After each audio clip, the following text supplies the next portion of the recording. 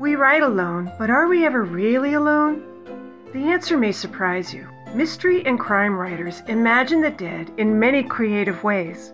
But what if our earth-bound creativity is actually evidence of otherworldly voices? With the help of author and medium Carolyn Wilkins, we explore the unseen energies that fuel creativity and transcend writer's block.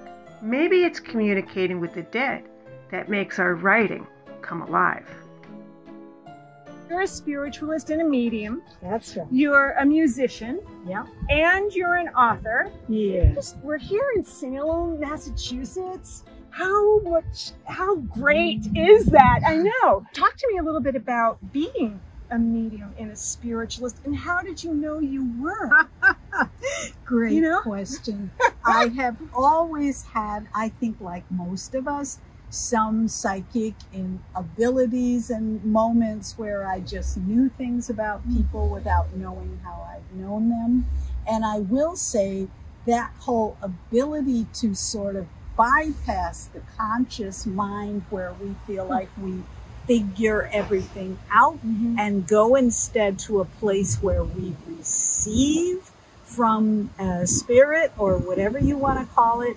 That is the ground of being, both for mediums, for psychics, for any kind of improvisatory art, like a jazz musician, which I also am, but also for writers. Talk to me about that transition away from the conscious into that realm. And it's something about being able to relax, to let go of control, and to allow the mind to move out of the way so that the spirit or the creative energy or the muse or whatever word you want to use for that is going to flow through. The last time I decided to start a new story, I just wrote, I put myself in a zone, I started writing, and I did not stop until, like, I kind of set a timer and said, okay, for the next 2 hours,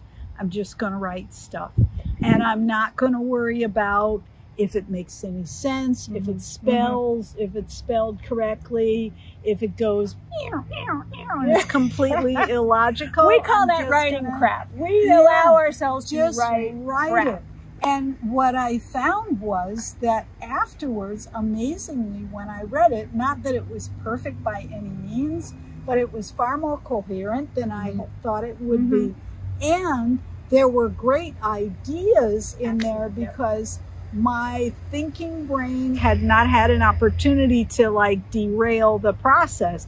Because otherwise, as you say, we're looking and going, oh, maybe I should put this part of the sentence first before the, I mean, there's a time for that, but it's usually much later in the process than we think. Right.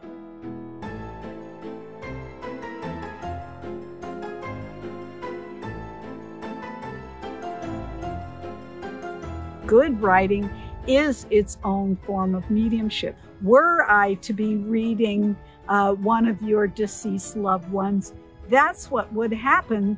They would just begin to appear and I would have a sense of a person and I would begin describing a personality almost as we do with a character. So in many ways, it's kind of the same thing. You know, it reminds me of, you know, in photography, you used to put the thing in the developing fluid and very gradually the picture would emerge. It's the same way in mediumship, and I find it's the same way with my characters. They begin to emerge, and I'm sure you've had this happen. They start talking to you, and before you know it, you're writing and having them say and do things. Right, they take over. So what I'm wondering is when these characters take over and they're so determined to be heard, I'm wondering if it's not just a grandfather or an ancestor that we might have had an inkling of. I'm really wondering if that's someone who's saying, I need to be heard. I'm not part of this realm anymore, of your realm anymore, but my story is important. That's right. Absolutely could very well be. That's amazing. There does become almost a fine line between research and, you know, as you know, when you're writing a book, you're immersing yourself in the period and in the location and all this, and you're steeping yourself in that. And who's to say that some energy from that time or place wouldn't make itself known to you and say, I want to be in your story. Right. Because I had an incredible experience when I was writing my first and second novel, Charity and the Troubles.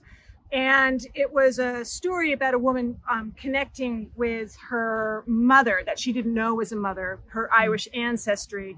And it was fiction to me. Right. And as I wrote the mother's story, who was born in 1910, 1920, and growing up through the Irish Troubles, as I wrote that story and the two timelines merged, I realized as I was writing this, and I found out afterwards, I was actually writing part of my family's history that I didn't know at the time.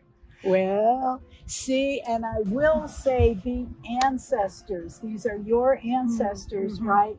They are always, this is medium Carolyn talking, but they are always trying to come through and say hello, and they really want to help us in our work here in the world. And ancestors generally tend to love that we're doing creative things. Quite often they aspired to do them, but they didn't maybe have the chance, particularly the women. They weren't always able to do things that they dreamed of doing. And so now here you are writing this book. You know they're going to come through and say, you know, come on. Well, I didn't know it at the time, but all of a sudden I found it. But there it is. There it is. Because the difference, and this is how we began our conversation, the difference between mediumship, quote unquote, and writing or any kind of really creative art is very thin. The boundary is very thin. They're very similar. So that's kind of magical. It's a form of magic. After talking about the invisible energies that surround us, I wondered if there was a way to see those powers at work. We took in more of Salem's sights as we walked to a local restaurant for a private reading. So I see that you've brought your tarot cards. So I need to know if there's some magic here that can happen, not necessarily magic, but if there's something that we can learn from you and a tarot reading that'll help all authors. Yes, I brought especially my African American tarot deck, which is a gorgeous deck. And the whole thing with reading tarot cards is that tarot is a way of, it is a language, but it's not a verbal language, right? It's a nonverbal language. It's the language of symbol and metaphor in the subconscious. And that is where your inner critic actually lives, right? In the subconscious. It's the writer's block is actually lurking in there. And what I have found to be very helpful is to do readings for creative people to help them get down to what are the things that may be stopping them from doing their best creative work. And those things are quite often uncovered in the tarot. So what I'm gonna do, rather than doing one personally for you, for sort of the collective who's gonna watch this later, and the question is going to be, speak about what do we need to know about writer's block? And for those of you who are fans of the tarot, this uses many of the same symbols, and whoa, look at there, and something is already wanting to come out. I'm gonna leave him out because he couldn't wait until I got there, and look, there's two. Oh my God, these cards are beautiful. Aren't they gorgeous? Yes. I love this deck. I basically don't pay too much attention to the literal meaning of the cards, and more sort of I allow my psychic senses to just kind of riff on them. So this is the Nine of Wands. This is a warrior. We think of this as Shango, who is an African king who has the double-edged acts, but he's waiting right here. He's waiting for developments. And I feel that sometimes when we have writer's block, we are sort of in that place of sort of wanting things to happen, but we're not patient with just waiting to allow the spirit to come and bring a download. And sometimes we're like, Right, yeah, because sometimes I think about it that our ideas need time to ripen. There you go. Yes, it right. takes time. And so what he's showing us here is waiting. He's waiting. And up here in the very top of the card, you have an African ancestor. And this woman here is one of the first Black women to become a doctor. And so what that says to me is the importance of patience, of gentleness, of being kind and nurturing with each other rather than, you know, come on, and yourself, let's go. because the most critical people are authors on themselves. Of course. The next card is the Four of Wands. And once again, these are wands are cards of energy and power. They kind of have a fire energy. Here we have a chief, and up here an ancestor giving a speech. What this says to me is that there is leadership and rulership involved. So waiting, but at the same time taking ownership and taking rulership. So it's that balance of both being passive and being active. And that flows into the next card, which is the Eight of Cups. And here we have a man who's basically giving a speech. So once again, once you've waited, you've allowed it to ripen, you've taken ownership and said, I'm in charge of my world, and to begin to really proclaim it. But it's a process. You don't do this one before you've done this one. And then the last card here, which wanted to be seen. This one, the Five of Swords, is an admonition not to get too comfortable sitting on your laurels, because here is this warrior, right? He's killed this tiger, and the tiger is dead, but little does he know, lurking in the woods is a lion. Just lurking, right? Just waiting. And up here we have a civil rights figure being led away in handcuffs. Once again, the idea that we need to be aware that there are going to be challenges, there are going to be dangers, there are going to be situations, and you don't want to ever like drop your guard. So since we're not really slaying lions per se, it is first of all waiting on the spirit and allowing the intuition to come in and being kind and gentle with ourselves, taking ownership of our world and letting that part of us that's the king, the ruler, go ahead and take over, proclaiming what we have and not being afraid to speak our truth and proclaim it and say, ta-da, this is who I am and this is what I do. Each one of these things is a step.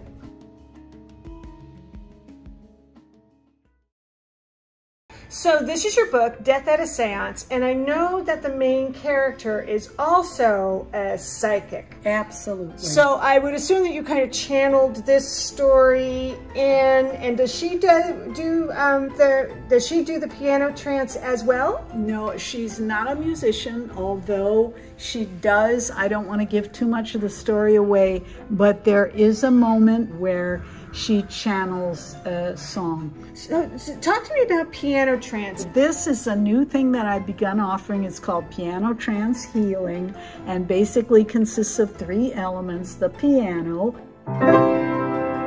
me going into a trance state, i.e. an altered state of mind, and then the healing that results from the sounds that are made. What I do is I pull a tarot card, which sets the intention, and then they come through and they play through me on whatever the topic of the tarot card or further extrapolation of the energy of the card, and share that in a musical form. Well, it doesn't sound like regular music. It's very different. It's completely improvised. I have no idea what it's going to be. So, but that's the piano trance. Oh, fascinating. So my character does not play the piano, but she does every once in a while. She's still in training. She's a young girl, so she's got lessons to learn. But every once in a while, she gets an inspiration and something takes her over. And that is, that's the mediumship. That settles it. The creative process for any art form may remain a mystery, but I hope today's conversation helps you understand those voices in our heads and why characters demand to take over our story.